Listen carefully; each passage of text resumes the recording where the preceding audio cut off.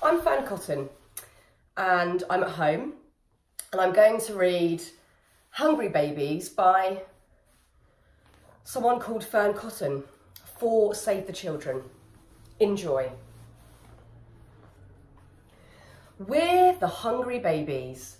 Look what we can eat. Fruit and veg, milk and bread, sometimes a little treat. Rex eats toast for breakfast. Today he wants to share. Bingo can't believe his luck. What a naughty pair. Honey likes to feed herself. Oh dear, what a mess. Food on her face and in her hair and down her pretty dress. Poor Emily's unwell today, wants cuddles from her mum.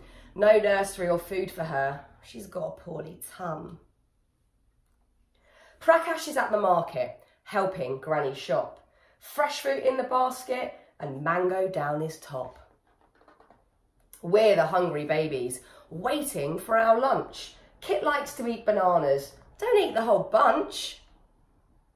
Sophie loves a picnic, her lunch spread on a rug. Sandwiches and strawberries and juice drunk from a mug. Today is Maya's birthday. She's going out to eat, but Jack is so annoying and won't stay in his seat. He runs around the restaurant, makes bubbles with his straw, hits Maya with his menu, spills juice all on the floor. Then the fish and chips arrive and Jack eats all his food.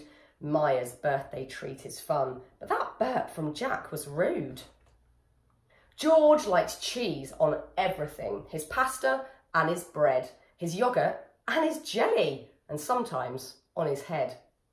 Winnie's in the kitchen, helping Daddy bake, sausage rolls for tea time and a giant chocolate cake.